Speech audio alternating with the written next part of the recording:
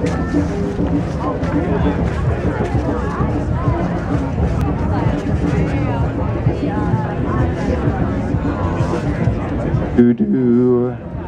right, I don't want to lose this head of steam. This is an amazing conversation we have going here, and it dovetails really quite beautifully into the topic that I came here today to discuss with you guys, which I'm actually going to have a little difficulty with because this is apparently an extremely literate audience, and a lot of the things that I came here to say were just said in the last 15 minutes. Yeah, my name is Michael Garfield, and I'm a member of the Evolver community, and I guess I got kind of one foot in and one foot out, but I do love what they're building here. I went to school for evolutionary ecology as an undergraduate, and in graduate work I studied an emergent field of transdisciplinary research called integral methodological pluralism, which looks at combining in a synergistic way the various modes that we have elaborated over the last several thousand years of human exploration, you know, art and science and philosophy, the humanities, systems theory, and using them as irreducible dimensions of the human experience to arrive at a description and an understanding of that experience that transcends any attempt to reduce all of it to the language of any one of those disciplines. My interest in this was because I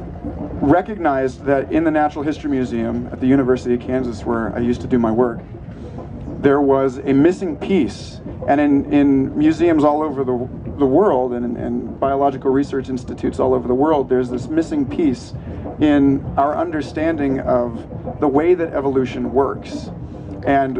it is only in the last few years that we're starting to recognize that the role of mind, perception, language, culture, communication, that these are themselves irreducible elements, or not even, you know, elements, these are irreducible dimensions in our story of the evolutionary process. So this could go along a number of different ways, but because I only have half an hour, and because we're going to have more time to discuss these things later when I'm on a panel with Daniel Pitchbeck and Mitch Mignano in just a little bit here, I'm going to try and just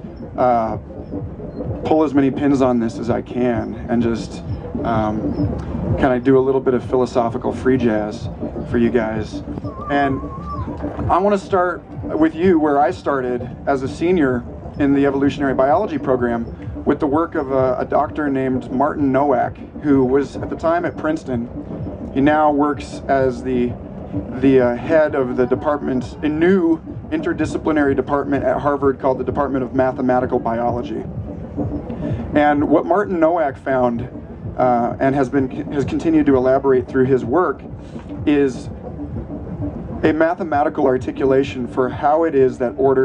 higher levels of order emerge from lower levels of order. Now, okay, we're all 21st century humans here, and I think all of us can appreciate the fact that when we say higher and lower levels of order, we're not discussing them in any kind of absolute term, but we're discussing them relative to our own experience in a fractal cosmology where the transcendent is one horizon, and, you know, the macrocosm is on one end and the microcosm is on the other end, and these are poles of the human experience, and these are not, you know, just like you can never actually make it to the horizon, you know, we're never actually going to become God, because by the time we do, then we have a new God, you know. But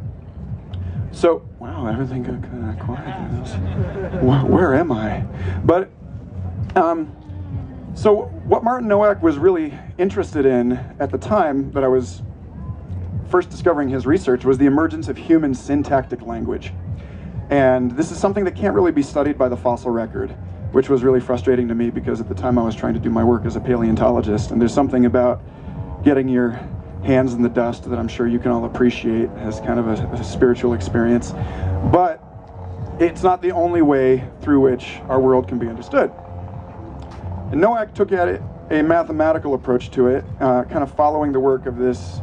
this chemist, Ilya Prigogine. He won the Nobel Prize for Chemistry in 1973 with the introduction of the idea of dissipative structures. And a dissipative structure is something that emerges in a system when enough energy moves through the system that it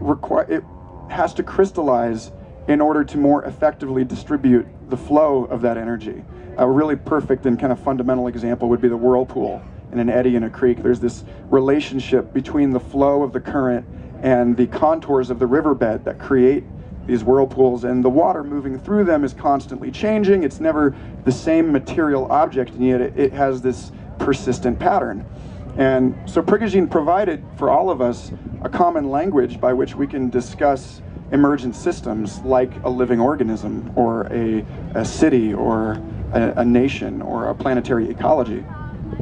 And he provided a way for us to look at them all as different levels or different scales of the same process. So Martin Nowak asked, what is it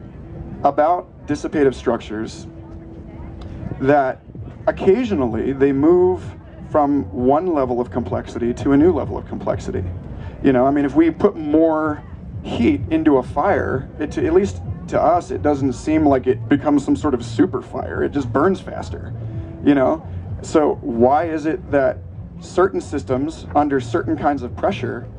lead to these new and higher orders? And what he found was that really that there is, even though he was a mathematician, that he found, and he was describing it in a mathematical language, his work focused on how ultimately it has to do with, in terms of the emergence of human syntax, it had to do with the complexity of our cultural environment.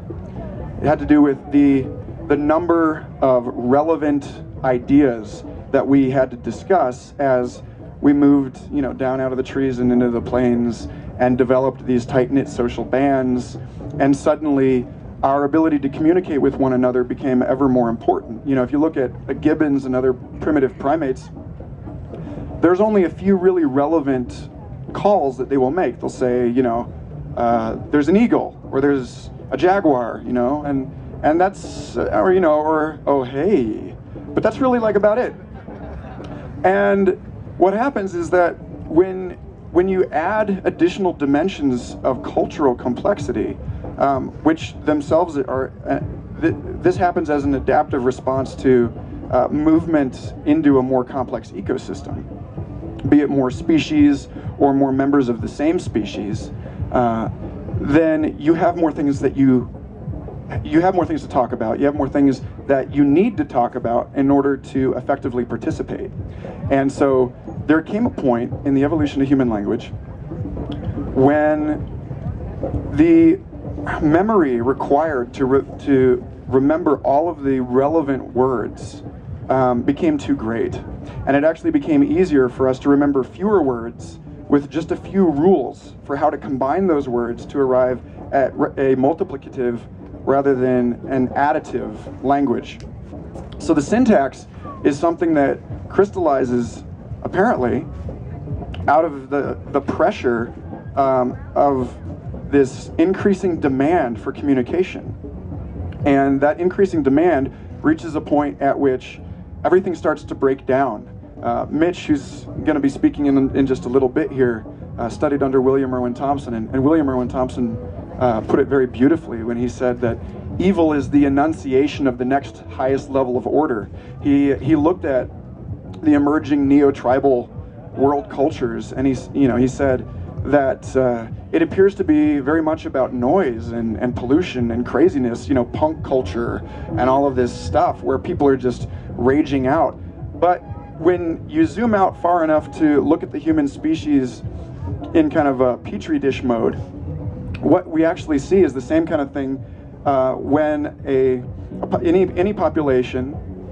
genetic or memetic or whatever the unit that's being selected upon here, goes through this explosive radiation